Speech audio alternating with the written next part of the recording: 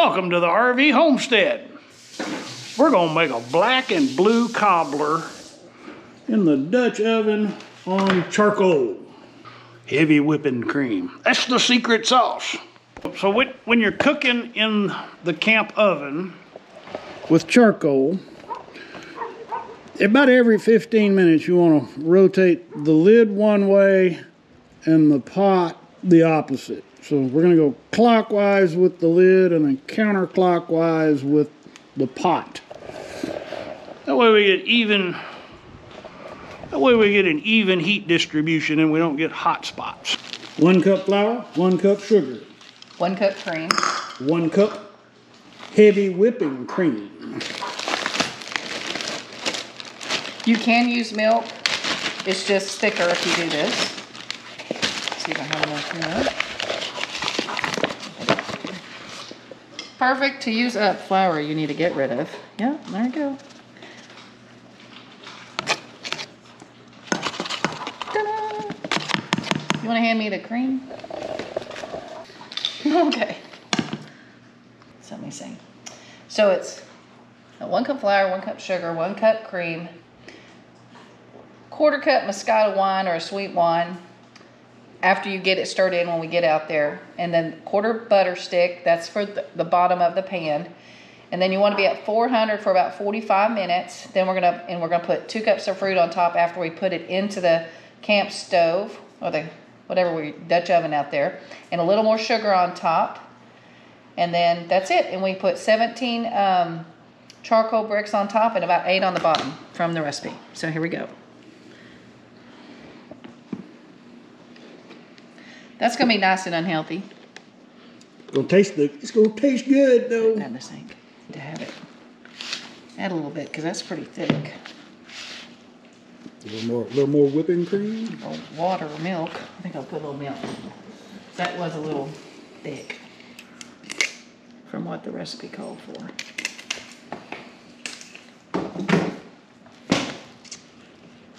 It should be more like a batter. I know we don't.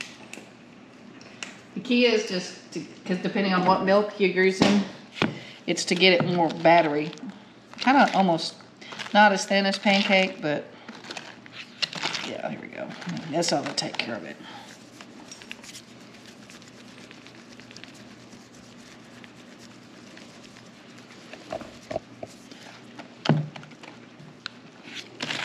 That looks about right, doesn't it, John? Yep.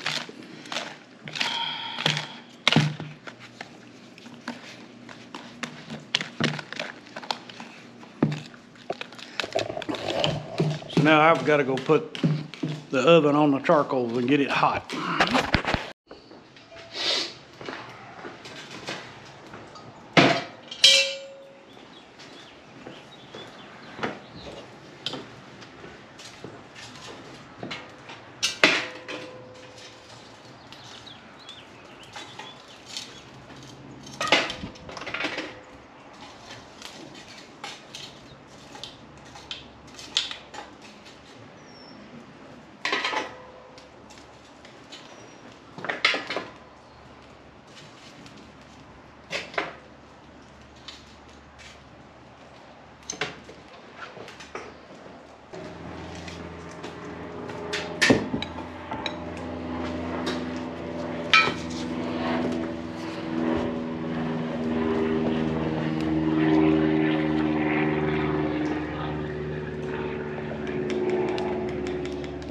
So in this case, we're probably gonna need a little bit more charcoal because we're higher than the camp stove.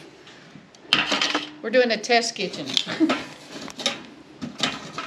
Last time we were a little carried away with the charcoal on the bottom because it was right on. So with this one, not much air gap. We need some. The wine was optional. They just like where the tart made it just a good blend. But since we have the 2 different berries, the blackberries and the blueberries. And the raspberries. And raspberries. You got 3 berries in there. 2 cups. It's gonna be a little tart. So we're gonna be putting these on top. 2 cups. That'd be fun. blackberry, blueberry, and raspberry. So technically it's not a black and blue, it's a What? bruised casserole. It's a bruised cobbler. All right, we are bubbling. Let me grab the camera so we can look down inside there. Okay, good. Okay, now pour that in.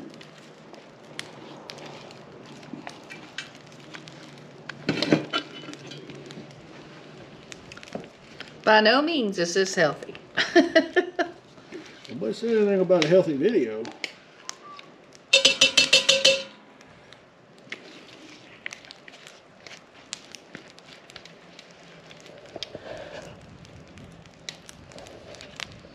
Okay. Then? This is not a health food channel. This is an eating channel.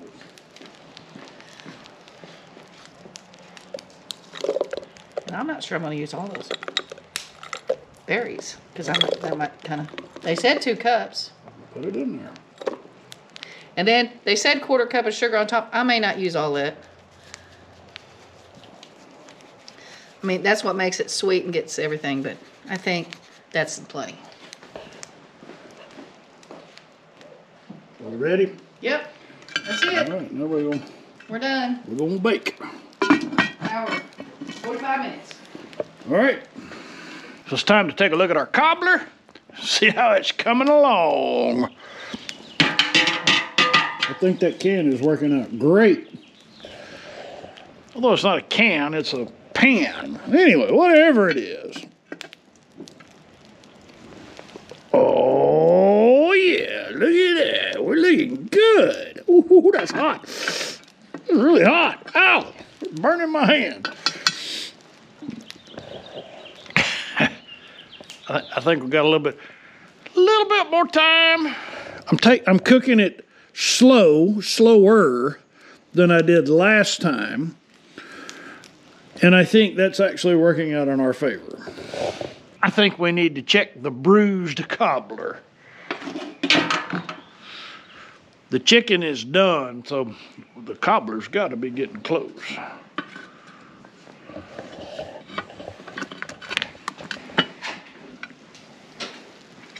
Oh yeah, look at that. Oh man, we are doing good. Another 10 minutes, I think, at the most. I think you could take the charcoals off of that too. Let that go for 5. We're gonna let this cook a little bit longer. We're close.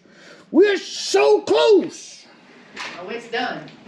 We're gonna take a look. I'm telling you. The boss says it's done. Yeah, I know it is. Look, it's burning. Now move it. Look. Oh, it's not burning. Oh, it's perfect though. Yeah, we're perfect. It's perfect. We're ready.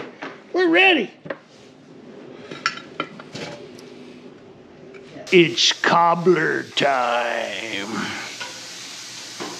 We feasted on baked chicken.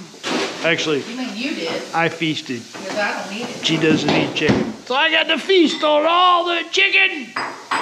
And now it's time for bruised cobbler. There's the bruised cobbler. Oh, it just comes out perfect. That looks so. I'm gonna warm it up. Gonna nuke it? Gotta give it a little heat. We're gonna nuke it.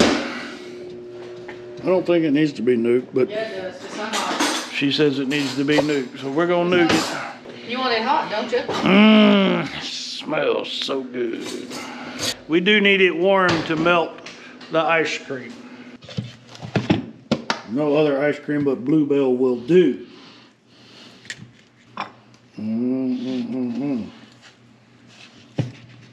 Good?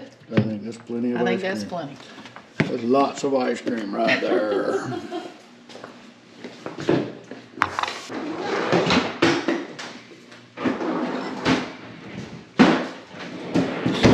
Smells so good.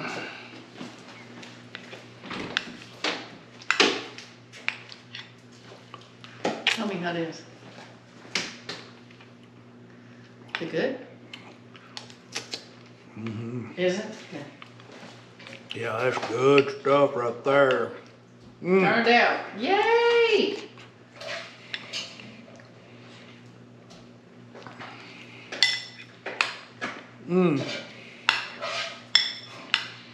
So the key is, don't be in a hurry. And when you see it start to separate from the side, that's when it's ready to eat.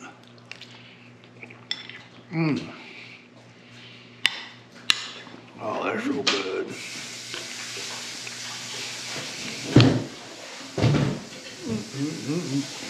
That's good. That's good. Not healthy, but good. Nobody knows anything about healthy.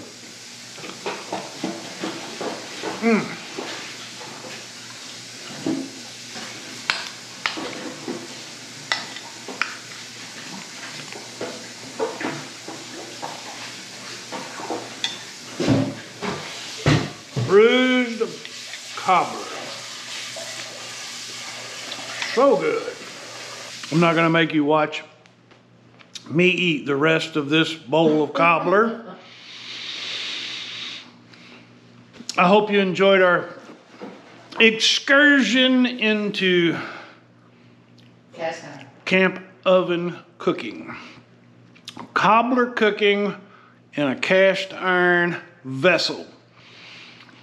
If you did, please click on the thumbs up. If you've not already, we'd be so honored if you'd consider clicking on the subscribe button. And for those of you who have been following along, thank you so much. And for our patrons, we're most grateful. You guys rock. All right, y'all come back now, you hear?